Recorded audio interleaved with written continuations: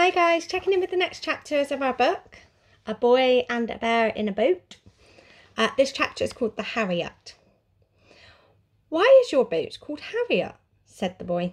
He wasn't really all that interested, but at least it stopped them having to play I Spy anymore. The bear kept rowing and turned his head to look over his shoulder at the way they were going. "I named her after a friend of mine," said the bear out of the corner of his mouth. "There's a Harriet in my class at school," said the boy. "Harriet Bailey." "Oh, yes," said the bear. "Is she nice?" "No," said the boy. "Not really." "Oh," said the bear. "At least not so nice that you'd name a boat after her." "Oh," said the bear. "What's your Harriet like then?" said the boy. "Well, I don't really know anymore. I haven't seen her for a while." The bear stopped rowing to scratch his nose. "But she used to be all the things that I hoped the boat would be." "Like what?" said the boy.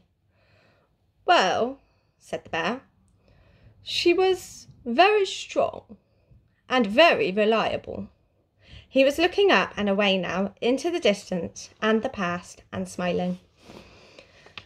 "And very buoyant," he said. Then he grinned broadly directly at the boy and pulled on the oars once more. Then he started singing again, a little more loudly than before. The boy took a new look around the boat. His first thought was that it wasn't much of a compliment to have a battered little boat like this named after you, but on closer inspection he changed his mind. She was an old boat, clearly, but well looked after, loved even. Although the waters had washed and worn her timbers over many years, it was clear they had been freshly painted and with considerable care, and the metal fixings gleamed, even if some of them were held in place by as many as 3 different sizes of screws. There were signs of any number of repairs if you looked for them, but you really did have to look for them. They had been carried out with such patience and care that they were barely visible. It would be impressive work from a skilled carpenter, let alone a bear who could barely fold a map. "She sounds very nice," said the boy, but the bear showed no sign of having heard him. He just kept smiling and rowing.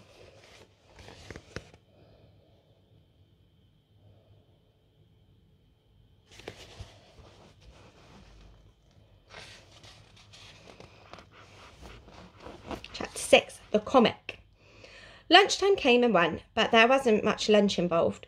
The boy watched the horizon and waited for land to appear. It didn't. Then he closed his eyes and counted to 100 as slowly as he could, then opened them again.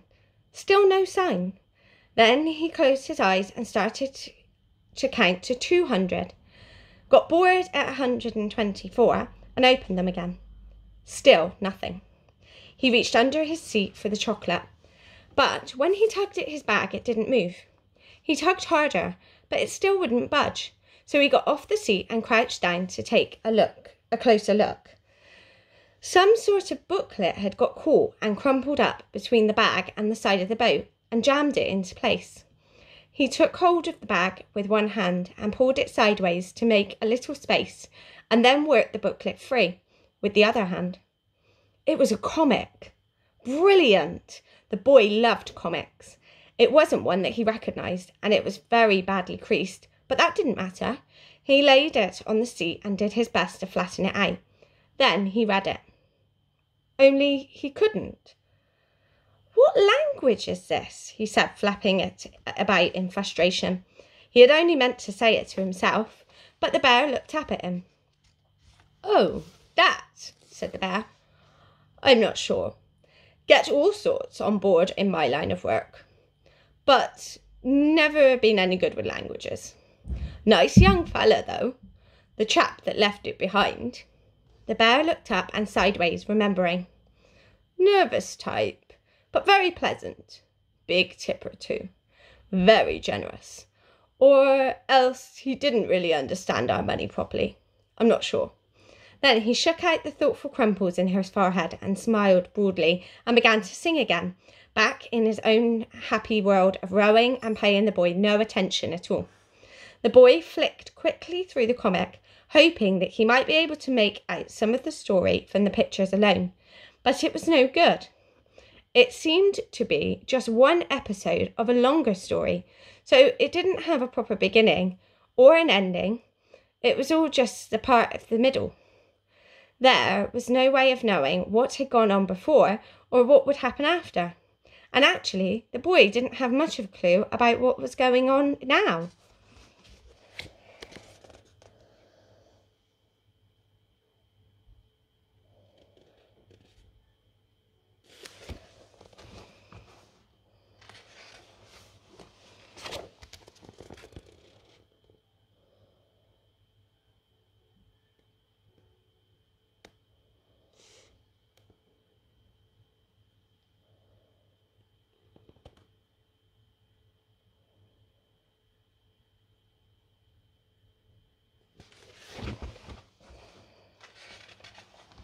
It wasn't just that he didn't understand the words, although he did notice that was spelt the same way. The pictures all seemed foreign to him too. The drawings were weird, all angular and ugly, and a little bit scary, and the colours didn't fit inside the lines. He didn't like it at all, but he went through it a second time just the same. After all, he had nothing better to do. It still didn't make much sense, but he did find a couple of bits quite exciting.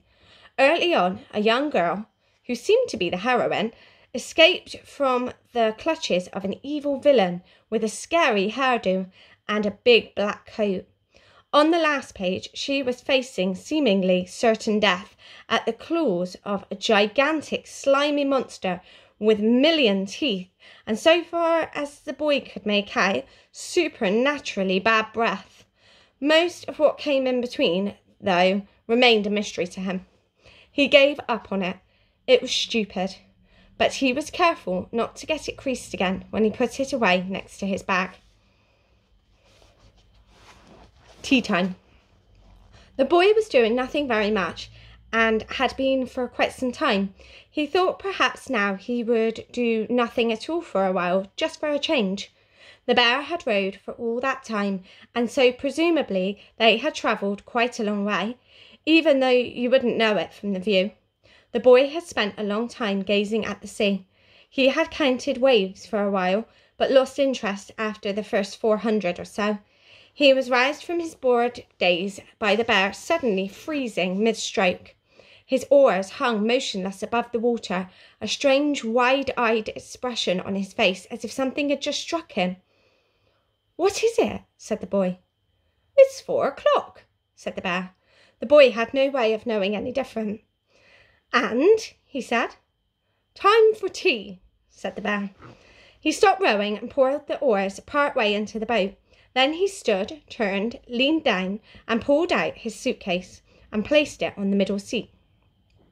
With dainty precision, he removed from the case a small gas stove, a box of matches, a small battered and blackened kettle, a china teapot, and a cup and saucer.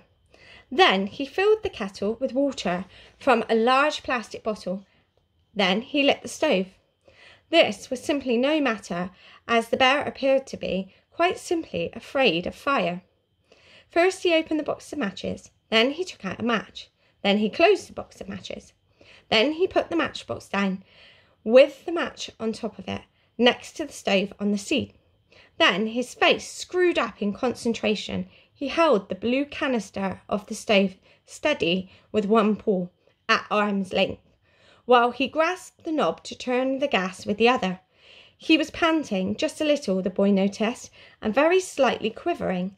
Then he turned the knob the tiniest fraction of a turn, grabbed quickly for the match and the matchbox, struck the match and held the flame to the burner, his face turned away, his free paw shielding his face.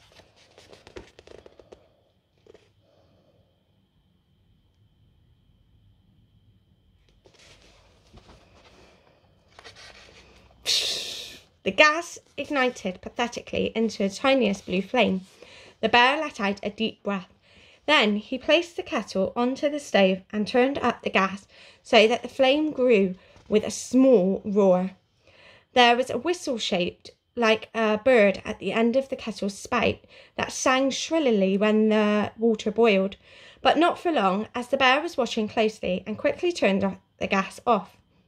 He used a little water to warm the teapot, swirling it around, and then discarded it into the sea. Then he heaped 3 teaspoons of leaf tea from a scratched and rusty tin, filled the pot from the kettle, replaced the lid, and lovingly clad the pot in a pink woolly tea cosy with a pom-pom on the top. Then he reached beneath the seat and brought out a strangely shaped black case. He opened it up and took out something that looked at once familiar and odd to the boy. "What's wrong with your guitar?" said the boy. "Did it get wet and shrink?" The bear gave him a stern look. "It's not a guitar," he said. "It's a ukulele. I time my tea with a song." He plucked at the strings, adjusted the tuning. Then he began to play and sing. "When you are at sea, you'll have a friend in me. We'll have a cup of tea and keep going. The weather may be poor, with rain and wind and more. What fun we just adore when it is snowing. You fear that you'll be drowned, the shark fins circle round. So watch, we're homeward bound, and we're not slowing.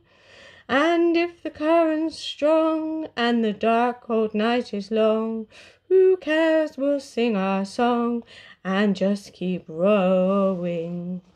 Mostly the bear strummed a very simple accompaniment to his singing. But between the final 2 verses, he played quite a long, complicated instrumental section. This wasn't something that he found easy, judging by the faces he pulled. He was obviously concentrating very hard, and the boy had to concentrate quite hard not to laugh.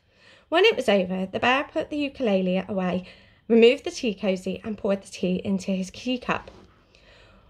"Would you like some?" he said to the boy. "No, thanks," said the boy. He had never been able to see the point of tea. Even if you added loads of sugar, it was still boring. Then the bear lifted the delicate china cup to his mouth, blew gently over the surface of its steaming contents, and took a tiny sip. "Ah," sighed the bear.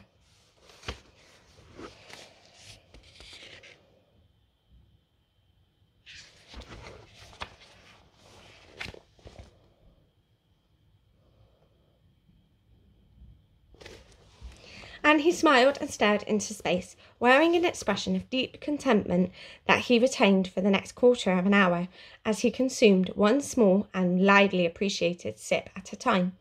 The rest of the contents of the cup.